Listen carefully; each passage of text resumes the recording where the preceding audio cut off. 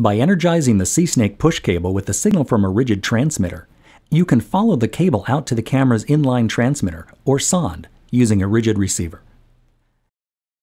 Depending on your camera, the sonde is located either inside or just behind the camera head. When the sonde is activated, it transmits a signal that can be precisely pinpointed with your receiver.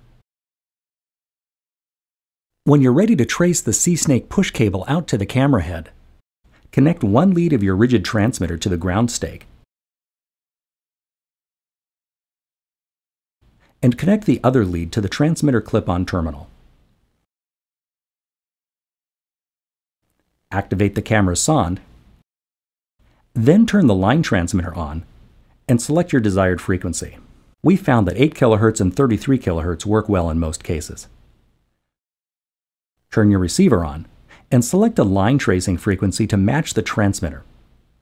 Now you can trace the SeeSnake push cable just as you would any other buried conductor. If you're not getting a usable signal on the push cable, try running some water in the line.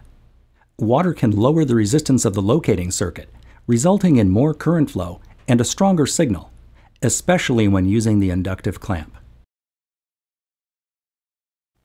When you're tracing, keep an eye on the receiver's signal reading.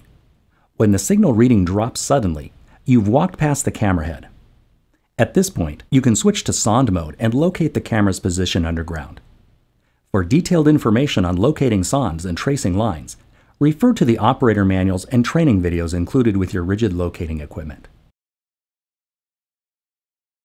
If your transmitter is not equipped with a clip-on terminal, or if you're in a situation where you can't ground the transmitter's lead, you can energize the push cable with a RIDGID inductive clamp. When you're ready to locate the camera head, coil several turns of the SeeSnake system cable on the camera reel and place the inductive clamp's jaws through the coil. Connect the inductive clamp to the transmitter, turn the transmitter on, and set it to 33 kHz. Activate the camera's sonde, turn your receiver on, and set it to 33 kHz line trace mode. Now you can trace the line out to the camera head, just as you would if you had connected directly to the monitor's clip-on terminal.